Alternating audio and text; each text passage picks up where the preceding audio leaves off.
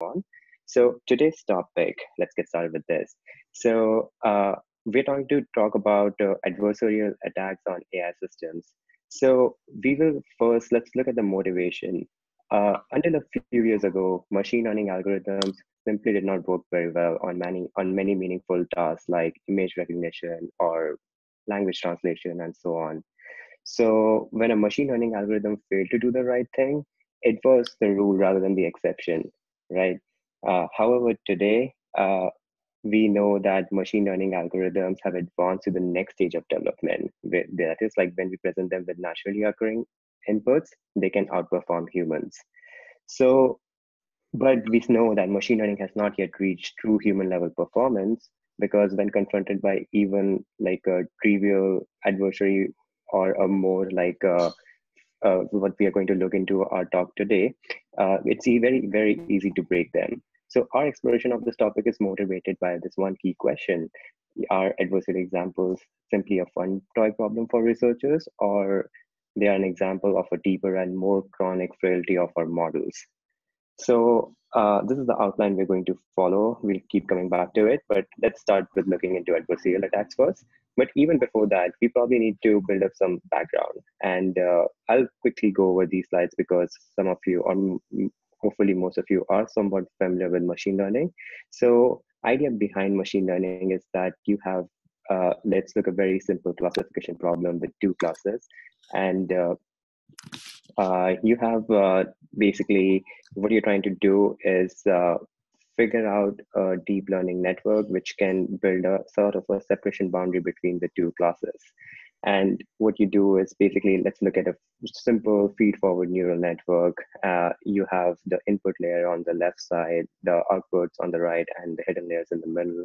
You are trying to figure out or trying to assign weights to the hidden layers. And there's a cost function associated with the problem, which is we are trying to minimize the probability of misclassifying a new test input.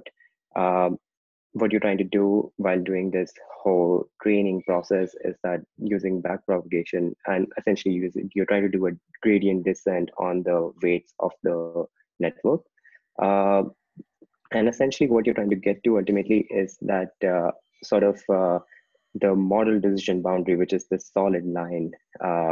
And if we try to kind of look back at what we are trying to do with adversarial examples, is that we are trying to change the input a little bit so that it gets pushed off the solid line. So if you look at this red circle, it becomes a blue circle, or if you look at this blue cross, it becomes a red cross. So this is essentially what we're trying to do by constructing adversarial examples. So let's back up for a minute and try to first figure out what do we even mean by security in machine learning. And as is normally true with general information security, uh, we have this model called CIA model of security, which is basically means that to break a machine learning model, an attacker can compromise either its confidentiality, integrity, or availability. So that is the CIA, and together these properties form the CIA model of security. So let's look at confidentiality, which is to provide confidentiality, a machine learning system must not leak information to unauthorized users. So in practice, confidentiality in machine learning makes more sense when we think about it as maybe privacy. That is, the model must not leak sensitive data. So for example, let's think of like sensitive medical data, patients' medical records, and suppose we use them to build a machine learning model to offer disease diagnosis. So publishing such a model could provide a valuable resource to doctors, but it is also important to make sure that a malicious person cannot examine the model and recover private medical data regarding the patients who helped train the model. So this is what we mean by when we say that, hey, confidentiality in our machine learning models is important. The second one, integrity, is the one that we kind of are more concerned with when we think of adversarial examples. So it just means that adversaries capable of tampering with the model's integrity can alter its prediction to differ from the intended ones. So for instance, spammers may try to design their email messages to be incorrectly recognized as legitimate messages. So it's basically should not be possible for someone to modify input a little bit so that it gets misclassified by the machine learning algorithm. Um, by the way, if you have any questions at any point of time, please feel free to leave them in chat. One second.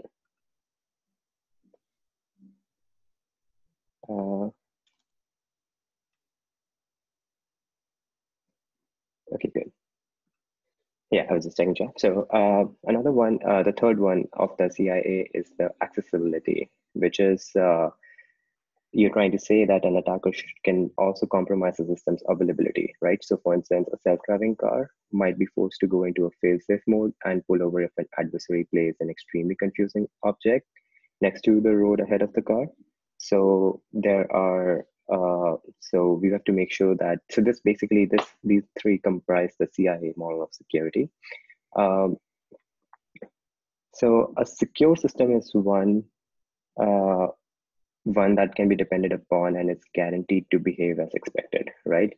So when we attempt to provide guarantees about how the system will behave, we do so with a particular threat model in mind. The threat model is a formally defined set of assumptions about the capabilities and goals of any attacker who may wish the system should be misbehave, right? So let's look at sort of the terminology or the two things that we care most about when we are talking about adversarial attacks. One is this thing that we call the white box attack. So in white box attacks, the attacker has access to the model's parameters, while in black box attacks, the attacker has no access to these parameters. So the idea is that in white box, you have access to both the model's architecture as well as the parameter of each and every layer, and like you have full access to the entire model. Whereas in black box, the adversary is only capable of interacting with the model by observing its predictions on chosen inputs. So, all right, so we have questions coming in. That's great. Keep sending them, and I'll come back and answer them as and when we, after we leave the last 15 minutes for Q&A. But this is great. Thank you. So, yeah, so coming back to it, in the black box model, yeah, the attacker has no access to these parameters, but it uses a different model or no model at all to generate adversarial images with the hope that these images will transfer to the target model. So, and the other terminology that we want to go up, then we kind of talk about are the non-targeted attacks and targeted attacks. What this means is that if you're looking at a simple classification problem, and if it's a multi-class classification problem, in a non-targeted attack, all we care about is misclassification to happen. So for instance, if we were looking at like something like an ImageNet data set, and we have say 1,000 class classification problem, all we care about is that coffee cup should not get classified as coffee cup. It can get classified as any class other than coffee cup, and that's okay with us, and that's a non-targeted attack. So the aim of non-targeted attack is to enforce the model is misclassifies the adversarial image, whereas the targeted attack, the attacker pretends to get the image classified as a specific target class, which is different from the true class.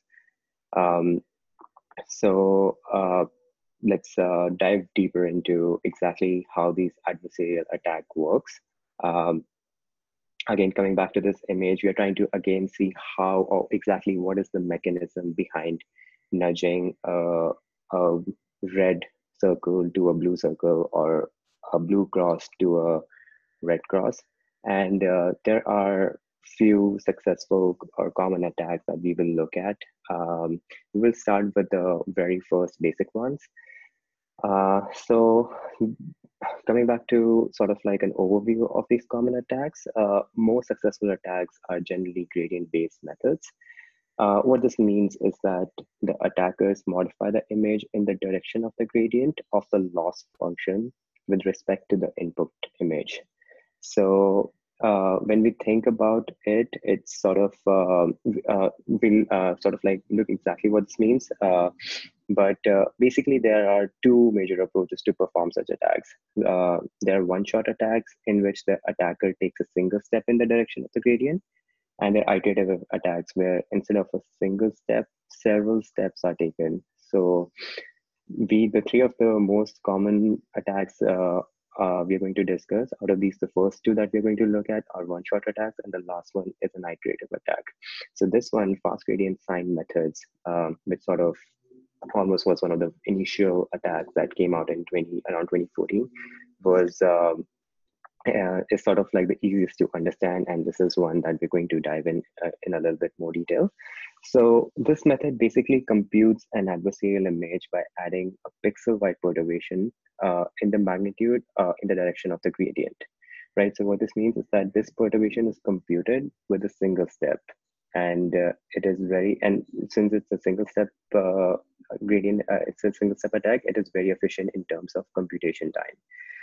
So basically what you're trying to do is you're trying to calculate this term in the middle, and you're trying to add it to the input image. So if you look at it in the leftmost image, the system correctly classifies that image as 97.3% probability.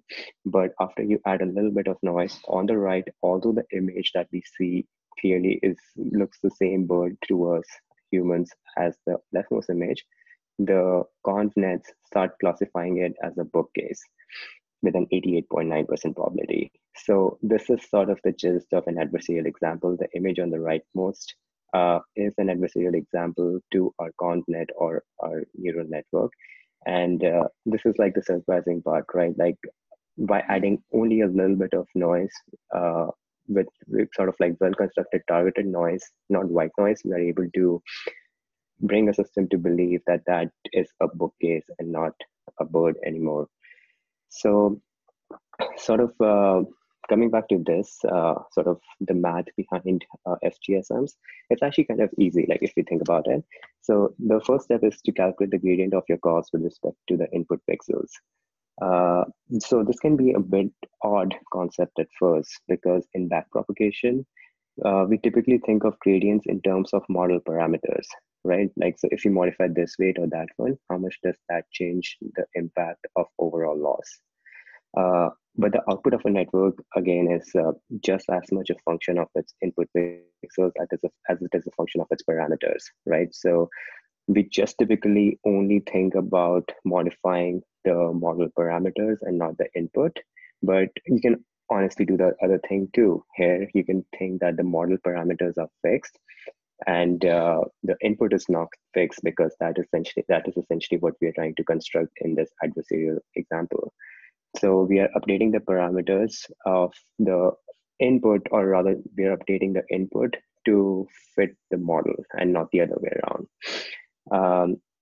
So essentially we have an already trained model, and we have flipped the problem. Instead of optimizing the parameters to decrease loss, we are holding the images, decrease loss while holding the images constant, because we are optimizing the image pixels to increase loss, holding the parameters constant. So that is like essentially the whole idea or intuition behind the how to construct adversarial examples. So once we have taken the gradient of the output with respect to the pixels, we end up with a pixel matrix, or essentially a tensor, that corresponds in size to the input image. And it is essentially filled with values that indicate how much the loss would change if that pixel value were updated by a single unit. Then FGSM basically takes that gradient matrix and takes the sign of it, right? So it is to say that it basically reduces this matrix of floating point values so that it entirely contains either just -1s for values that were negative, or +1s for values that were positive. And once you have the sign matrix S, what you do is the method chooses some value epsilon, which is a model parameter, and multiply the two. So you have a matrix full of just plus epsilons or negative epsilons. And then you add this matrix to the input pixel matrix, and you hopefully have yourself an adversarial example like the one on the right. So the second method that we're going to look at is targeted fast gradient sign method. So this is essentially a targeted version of the FGSM that we just saw. So we're very similar to FGSM, but in this method, a gradient step is computed. But what we do is, like in this case, we compute the gradient in the direction of so we just add the negative gradient with respect to the target class, because here this is a targeted attack, whereas the previous one was a non-targeted attack. So in a targeted attack, you are given a class. Like for here, in this FGSM, we didn't really care whether this bird gets misclassified as a bookcase or a coffee cup or whatever. However, in TFGSM, we want to misclassify it as a particular target, and hence it's what we're doing is that we are kind of adapting the last attack to make it more targeted. This is the third one that we want to talk about, is again on the same theme, but this is an iterative version of the FGSM. And essentially what we're trying to do is that we are applying FGSM, but doing the step of calculating the gradient multiple times, so that we take multiple steps in the direction of worsening the model.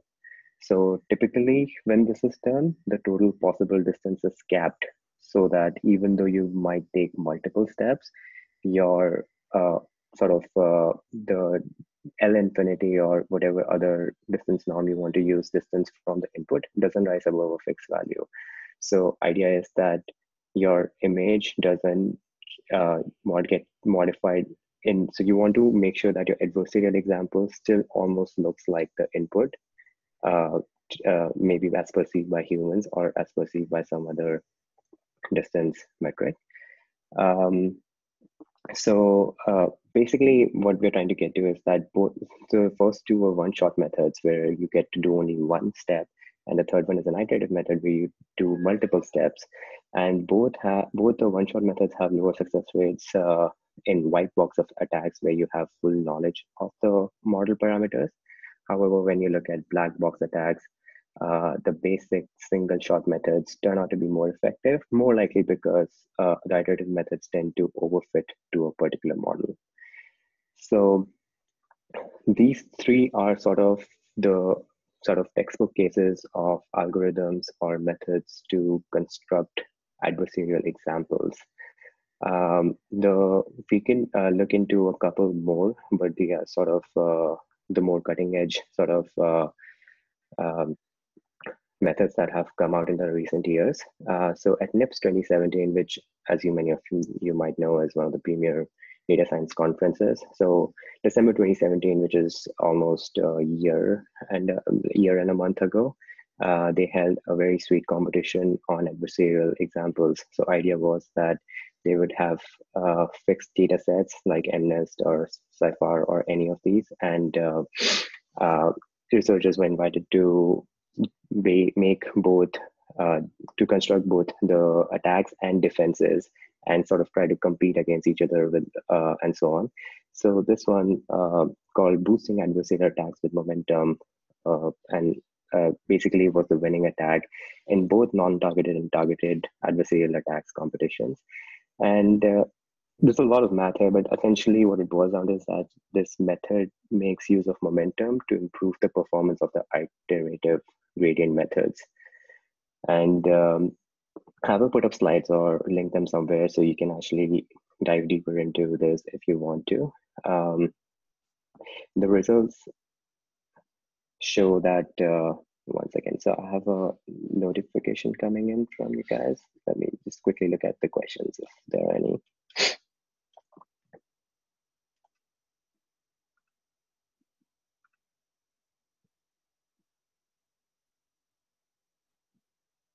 All right, so I'm quickly checking your questions and the chat. Anant, All right. the question is on the Q&A box. Oh, awesome. All right. Yeah. All right. So I could see the Q&A tree.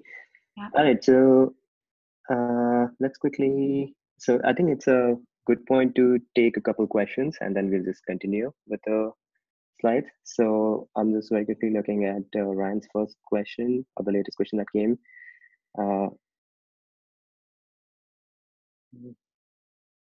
I think you can keep going the slides and then answer the questions in the end. Okay, if that works better, that's good with me as well. Awesome.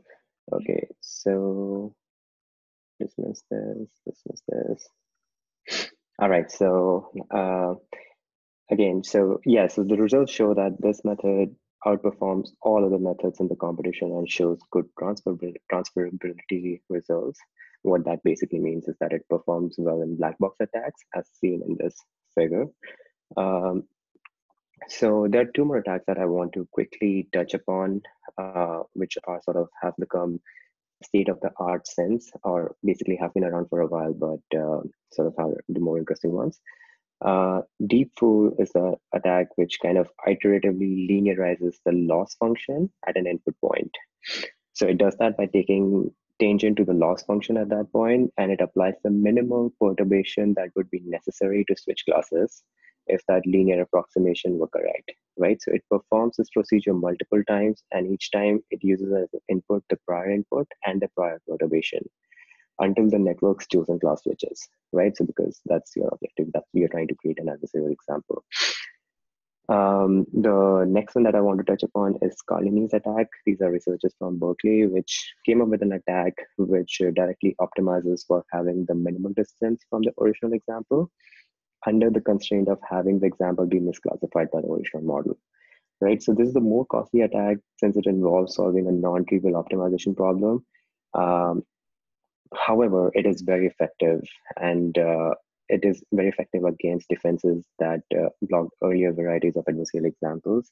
And I mean, as best as I can tell, it is the current heavyweight champion of attacks, which is normally used for sort of all the sort of coming to account baseline when you're trying to discuss defenses and stuff. So everybody tries to defend their models against Carlini-Wagner's attacks.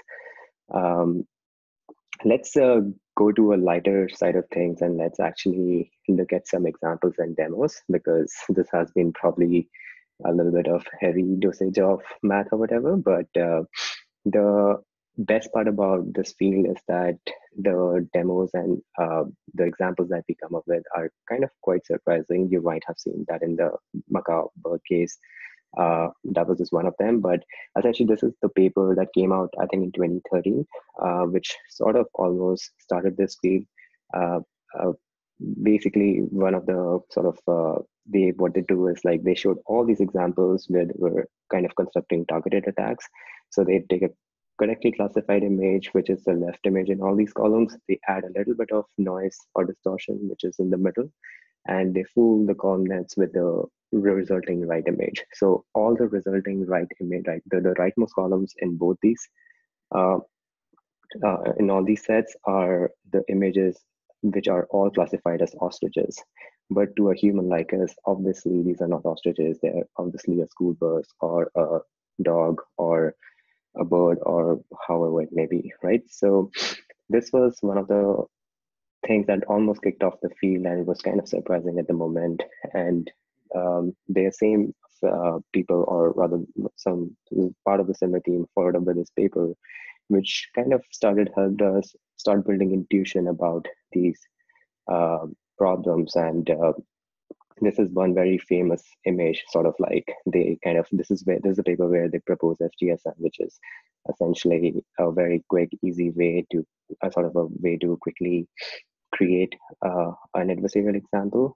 And the third paper that I really like, again by the same people, Ian Fellow and other people at the Google Brain team at that point, was this paper called Adversarial Examples in the Physical World. And the interesting part about these examples was that they showed that these examples, after they have been generated, can be printed out on a piece of paper and photographed with a standard resolution smartphone, and it will still cause a classifier to fail.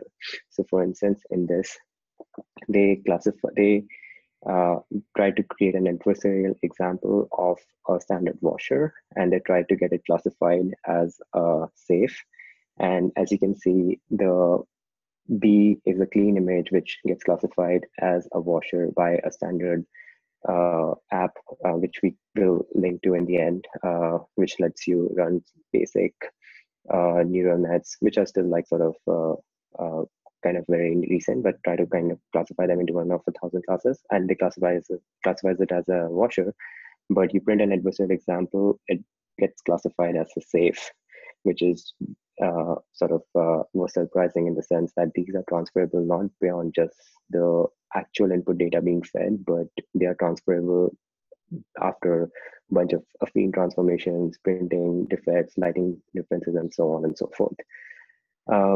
This is one of my favorite sort of examples. This is definitely not state of the art, but it got published in 2017, I believe, and it was called the adversarial patch. And what these people showed is that it's possible to print out stickers, which when sort of put next to another object, with minimal sort of surface area, they can make a system misclassify what it is. So it is best shown with this demo video, which I'll hope plays. So as you can see, this input is getting classified as a banana in the start. You put a sticker of a toaster, it still is banana. The system can make out that you were just trying to put a sticker. However, if you put a weird psychedelic sticker, whatever, which is very carefully constructed for attacking this network, it gets classified as a toaster. So this image gets classified as a toaster and not a banana, whereas this is clearly a banana. This is still a banana. It recognizes that that is just a sticker and it's not, does not change its output. However, this completely attacks the system and makes it get classified as a toaster. So this sort of concluded a lot of interesting, or sort of brought the field or made this field a lot more mainstream, because people suddenly realized that these adversarial attacks can have real implications in the world. For instance, you could probably fool a self-driving car to believe that what is in front of it is not a stop sign, but a yield sign. And sort of like in areas that are not well mapped or do not have sort of good street maps or good rules encoded in them, we won't be able to rely on just the image recognition capabilities of the cars to sort of make these decisions. If you guys want, you can scan this QR code or go to that URL at the bottom. It's basically a very small third-party app made by a few researchers called Demitase.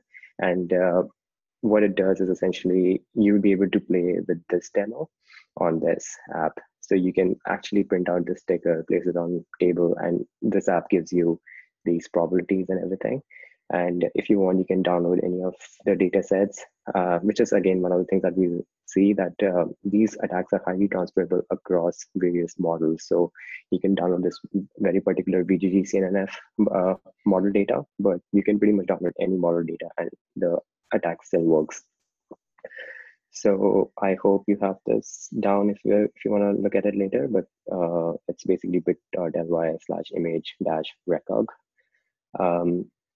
So again, coming back to the things that you're talking about, like what are the implications of these attacks? And the first one that I already mentioned was patch may make a car think that a stop sign is a yield sign and things of that sort. So that is a very interesting application. The second one, again, in the sort of realm of image recognition, or is so not in, so the second one is like sort of not based in image recognition itself, but you can think of things like radio broadcasts, and you can sort of hide malicious instructions to Alexa or other voice-based assistants so that they can sort of end up doing things that you do not want them to do. So this, but to a human, they just sound like music or a news, sort of a newsreader just talking out loud.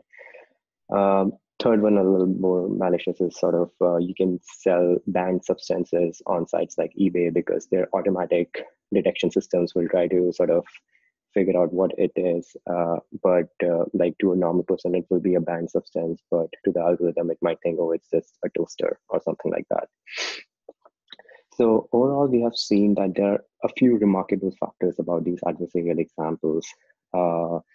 the things that I sort of really want to talk about in this one is that there are two surprising things. One is the amount of noise we add is almost imperceivable, and second is sort of the with a very small amount of noise, you are able to achieve very high confidence. Like we have seen that the system misclassifies not with a 55% confidence, but with a 99.7% confidence. So we can't even do like a cutoff thing that, hey, if the confidence is below 90%, just output that we are not sure.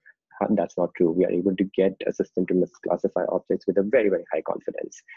So this particular element makes these adversary examples sort of like very interesting. Generally, a characteristic of well-trained models is that they're relatively invariant to small amounts of noise, right? So when we add random noise, this is in fact generally the case. Experiments have typically confirmed that adding true white noise to an image typically doesn't impact the performance of well-performing models. But when it comes to non-random noise, which is basically the noise that we are adding, which is engineered to fool the network, a surprisingly small amount of such noise is enough to it's enough to meaningfully shift the network's final input output. And this noise is completely imperceivable by a human eye, but our current combination connets and other technologies we use to uh, classify images completely come and fall down. The third thing that we want to talk about is the transferability, which is basically what the attack that is constructed using a particular ConvNet, which is like in a white box attack setting. It doesn't really, the attack, the adversarial example is highly transferable to other ConvNets as well. And there's a little bit to be said about the intuition behind transferability. And it's basically to explain why multiple classifiers assign the same class to adversarial examples. We basically hypothesize that neural networks trained with current methodologies all resemble the linear classifier learned on the same training set. So basically, this reference classifier is able to learn approximately the same classification rates when trained on different subsets of the training set. And simply because of that, machine learning algorithms are able to generalize. And essentially, this generalization extends itself to adversarial examples as well. So coming back to our outline, let's quickly dive into the proposed defenses against these attacks so far. Um, the first one we cover only a couple. The first one is adversarial training, and it is basically a brute force solution where we simply generate a lot of adversarial examples and use them as part of a training data set, and we explicitly train the model not to be fooled by each of them. So it seeks to improve the generalization of a model when presented with adversarial examples at test time, and it does this by proactively generating adversarial examples beforehand as part of the training procedure. So in general, my comments about this is that it provides it. We haven't seen it provide a meaningful level of robustness on other attacks, and basically it makes the approach a bit of a game of whack-a-mole, right? Like once you can use these adversary examples that you have constructed to sort of um, use them as part of your training set to make sure your network is robust to them. But there are other techniques or there are other attacks that are sort of more involved that you might have forgotten to, or you might not have taken into account. So it just becomes a game of whack-a-mole, and it has not been very effective overall. The second one is defensive distillation, and it's a technique which basically learns a secondary model to mimic what a primary model has learned. And and it does that by training on the primary model's soft output. So what it's trying to do is, rather than hard labels like a 0-1 label or a true-false label, we try to sort of train a secondary model in a way so that it pushes it to produce a more even distribution over outputs rather than one very confident value and many other very small ones. So basically, it creates a model whose surface is smooth in the direction of an adversary will typically try to exploit, making it difficult for them to discover adversarial input tweaks that lead to incorrect categorization. So this bias towards softer outputs was shown to have some success defending initial variants of adversarial attacks, but again has been beaten by more recent ones like the Cardini-Wagner attack we looked at earlier. Um, I think lastly, we'll conclude with sort of going a little bit on the intuition behind adversarial attacks. So like we started in the very start with the motivation that are these just simply a fun toy problem for researchers, or do they kind of bring out a deeper and more chronic frailty in our models? And ultimately, the most of the machine learning community has sort of, or rather, the current researcher consensus is that adversarial examples aren't a product of overfitting. They are, but they are rather an out. They are a result of high dimensional input and the internal linearity of our modern models. Um, so what we mean by this is that linear models extrapolate, and their behavior is quite pathological outside of the region where training data is concentrated, right? So what's usually happening is that we are talking about very high dimensional spaces where our training data lies in a small area in that high dimensional space. And our models, it's sort of like performs well close to that area, which is known as manifold in ML terminology. But as soon as you go up away from the manifold of where the training data is concentrated, the machine learning model can perform anywhere, and it can go either way. So this extrapolation is basically caused by the fact that per the definition of what makes a linear model linear, each feature has the same partial slope, right? Regardless of its value or the value of other features. So basically, if you manage to push your input away from the training data region in a direction exactly aligned with the decision boundary, you can reach a part of the decision space that the model is quite certain corresponds to a different category, but is completely wrong about it. Um, Essentially, what you're looking at over here is that in a high dimensional space, you have data concentrated very close to the areas where data is concentrated. You will have good performance, but each individual pixel basically might only increase by a very small amount, but have those differences contribute to a dramatic difference in the weights multiplied by the input dot product. And since all of those small differences are multiplied by weights and then summed together, even with a minor perturbation, you can end up completely elsewhere in your high dimensional space. So essentially, this is like the sort of thing that we are going after. And again, like if you think about it, it at first glance, it sounds very weird to think about, okay, um, this seems very weird that deep networks are nonlinear by definition, right? If deep networks didn't have nonlinear activation functions, they'd be no more complex than a single layer linear function, right? And we would have no hope of learning the functions they in fact learn.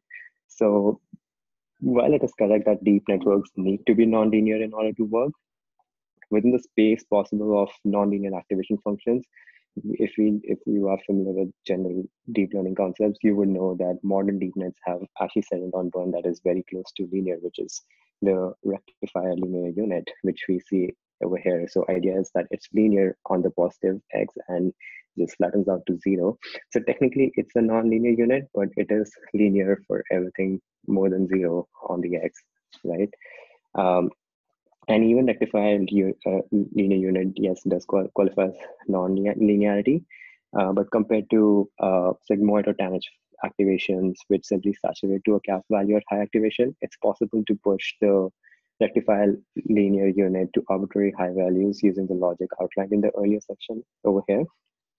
And basically, overall, the interesting thing that we see is that the choice of activations is the trade-off between the trainability of the models and their robustness to adversarial attacks.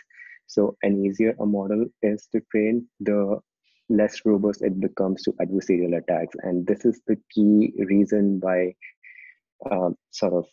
we have ended up in a situation where we keep running into adversarial attacks that are highly transferable and sort of hard to defend against. So if you look at the tanh or the logistic functions, they were difficult to train in because those regions are near the tails where the slope of the activation is kind of almost gets to 0. The network gets stuck, which is why we switched to the rectifier linear units, because they sort of do not get stuck because they have a non-zero gradient everywhere to the right of 0. So the rectifier linear units turn out to be a lot more stabler and easier to train with. So that's the sort of conclusion of over here, is that sort of a beneficial effect of high trainability using the rectifier is that it makes them less defendable against adversarial attacks. This is so Ian Goodfellow, the researcher who has sort of been leading this field. This is sort of a direct quote from one of his papers, and it basically says that ease of optimization has come at the cost of models that are easily misled. And this is something that the machine learning community in general needs to think more about. I would basically conclude by looking at sort of where does the field go from here. And ultimately, there are three things over here. First, we would like our models to be able to fail gracefully when used in production, right? Even if the model inputs are pushed to an area of the manifold which the network has not seen before, we want the network to be able to output that, hey, this point or this adversarial example is, or this example or this input is probably adversarial, and I do not know where to classify it. So that is the sort of thing that we are settling on. Essentially, we would want to push our models to exhibit the low confidence when they're operating out of distribution.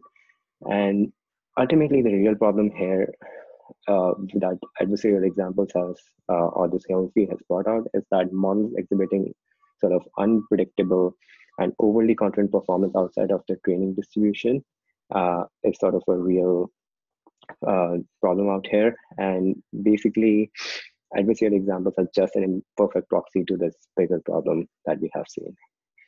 Awesome. So this is pretty much it. The conclusion that I want you to walk away from most of this is that there are these interesting, that is very easy to fool modern machine learning system, or has been pretty much easy to fool modern machine learning system ever since the field sort of got reinvigorated back in 2012, 2013. And going forward, these attacks can have huge implications.